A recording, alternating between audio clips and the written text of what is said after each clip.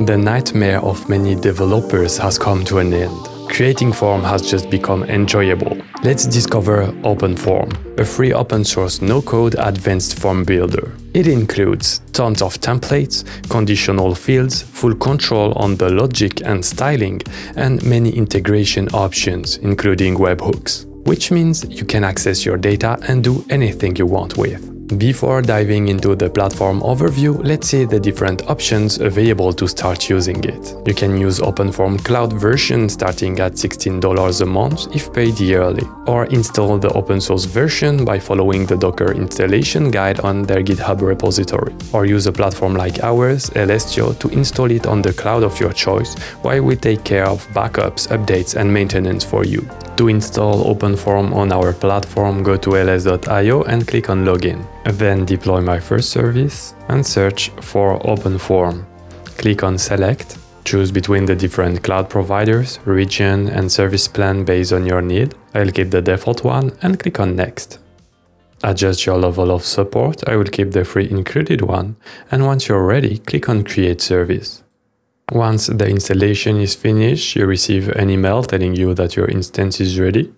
Follow the click here to get the password link. Click here to copy the password into your clipboard and follow the admin UI link. You arrive on the equivalent of OpnForm landing page, but it's not OpnForm website. This is your instance with your URL. So what you need to do is to go to Login, enter your credentials, so your email address, and paste the password from your clipboard, and then click on Login to continue. Currently we have no form available, so let's create a new one. And we have the choice between starting from a simple contact form or starting from a template. If we choose start from a template, let's make yes. Unfortunately, on the open source versions, you will have no templates found. They are only available on their website, on their cloud version, I guess. So you can follow the real link, the live link, scroll down to the templates. Here you have the list of all the templates, so you can click on See All Templates. And here are all the templates available.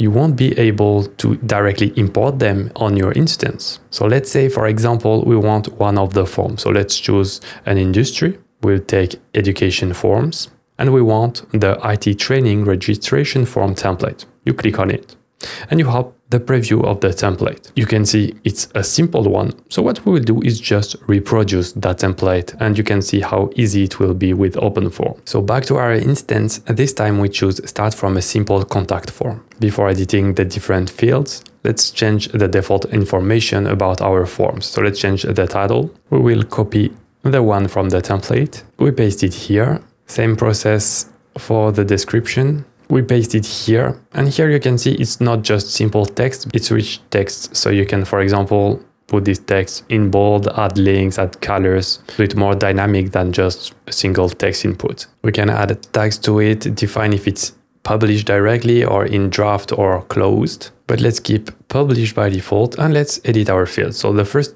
one is named here, and on the template it was full name, email and phone number. Okay, currently we need full name, so we replace the field name here with full name. We can choose if the field is hidden or not, if it is required or if it is disabled. You might not understand why we would need a disabled field, but it's because later we'll see how we can make dynamic fields logic. So we will enable it based on certain conditions. But for the moment, let's keep it simple. Customization is good. Let's jump to the second one. It's email, so we can keep it. Maybe we can make it required as well. And the third one, it was the phone number. So you can either change the type directly to phone input, or you can duplicate, or let's just remove it and see how we add a block by ourselves. So here on the left, we have the form structure. We can reorder the fields, edit them, or edit them by clicking here. Let's add our new block, and we need a phone input. You can see automatically you have the country code available, which is quite useful. Based on the field type, you have different settings. So for example, you can say disabled countries, and you say, I don't want people with number from Afghanistan. So you disable it, and it won't appear in the list here. You can also choose which country will be the default one. So based on where you are, for example, I'm in Japan, I would select Japan. Now let's see the next field. So we have training course. And you can see it's not a drop down, but it's a select a value. So let's create our, where is it? Select input. We can rename it. It doesn't have to be the exact copy. So let's say it's program. On top of it, you need to define the all options. So it's one option per line. So let's say 3JS, React, Vue. Do you allow new respondent to create new options? You can select or not. I will disable it. And here it's a real drop down. But if you select that option, which is what is in the template, you have the options like a radio button. Perfect. We can also choose what is the value field by default. And because it's a drop down, we don't have to type it again, but we can choose one of the value from our values. And we can go deeper in the customization. For example, here our field width is full, so it's taking the full width we have available here. Let's say instead we want half width. What it means is if we have another field that is half width, like this one, for example, they are automatically taking half width, so it will put them in two columns. Actually, that's not what I really want to do. So let's put it back to full and also full. We can enrich our field with some help. So let's say choose the program you want to join. It can be displayed below by default or above if you want a more classical approach. And let's add a last field, the resume. So it is a file input. We won't make it required or disabled. We'll keep it by default, just rename resume. And we are good. The preview looks correct. Before we dive into more advanced logic, we'll first publish this version. Just before, I didn't show you all the different type of inputs. So we have text, date, URL, phone. You have the signature inputs, but you can also have only display element. For example, a text block that you will put anywhere you want and can add some nice display information within your form. Let's remove it. On the left panel here, this is where we will publish and finish the settings of our form. So we can reorder with drag and drop our fields. I will put myself back here. We don't have the right column anymore. We can choose the style of our form. We don't have an infinite number of themes. You have the default one, which is the current one applied. You have simple, which is more squared. And you have a Notion-like form. Let's take the default one. We can choose if we want to be full width or centered, but we can also change the global aesthetic to add some branding. So let's upload a cover image. So I will just upload that gradient. And here it is on top of our form. We can also add the logo. And we now have our logo in that bubble here. You also can choose if you want to force the dark mode, but me it's in auto and my computer is in light mode. You can change the color of buttons and input border. So currently it's blue.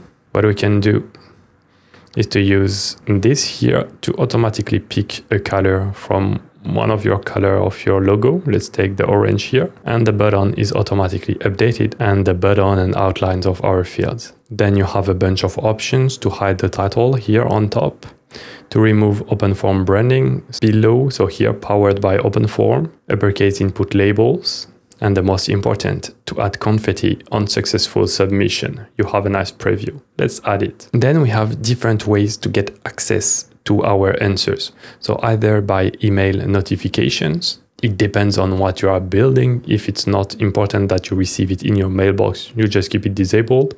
Otherwise, you can add the email address where you will receive it. I don't need it, so I will just disable it. You can also have Slack notifications, Discord, and Zapier integration. What we will use here is a webhook notification. So we simply enable it, trigger a webhook notification on form submission, and we need a webhook URL, so your backend endpoint. We will simply use webhook.site to see the data that we receive on it. So we copy the URL to our clipboard and paste it in the webhook URL. Then we can close it. And in addition to that, what you can do is to send a submission confirmation to the people that submit the form. So it will be based on the email field. So if you enable it, you are able to change the subject of the email, the content of the email, to make it very personal. But we don't need it here, so let's disable this option. Then for the final action, You can change the text of the submit button here.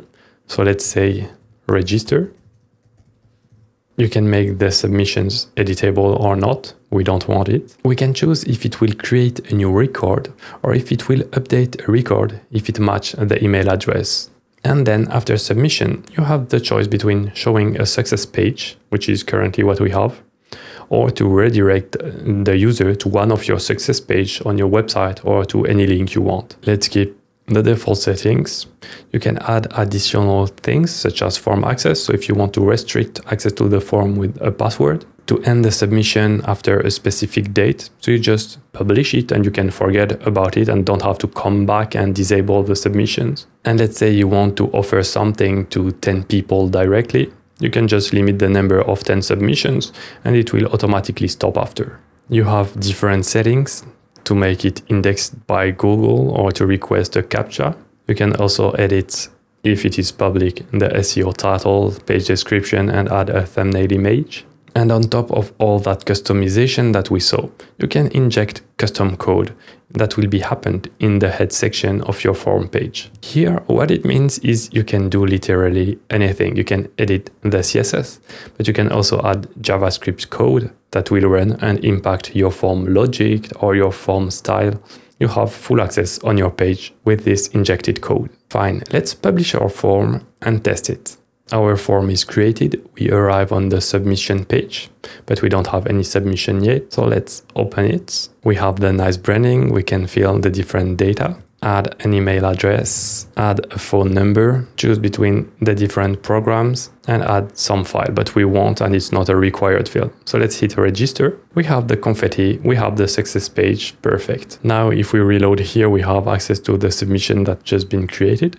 We can choose which column we want to display. Let's say we just want the full name and the email, and we only have access to this. We can export as a CSV. And if we open webhook.site, we can see that our webhook has been called with the different data from the form. So we know what form was done and the content of the submission with the different fields that were set. Back to the submission page, you have access to some analytics. So you can see how many times the form has been viewed and the submission. So you can compare how many times people submit the form and not just watch it. And you have also different options to embed it within your app or website. You can just choose the share link, which is what we had here, or embed it using an iframe.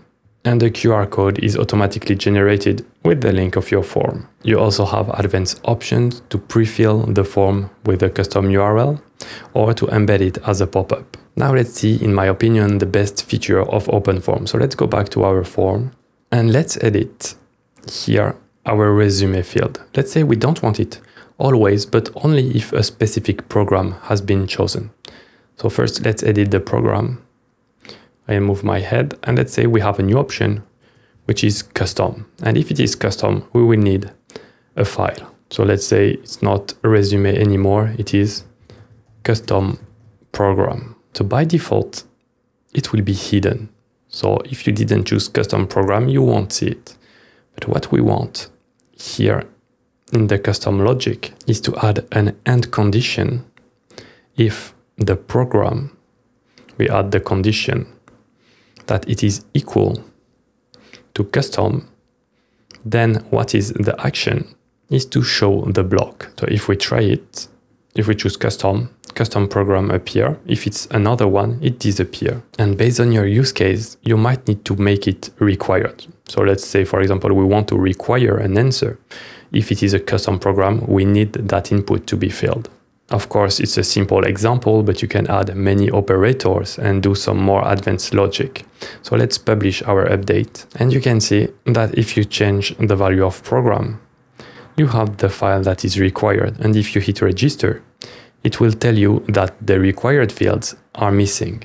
And custom program is part of those required fields.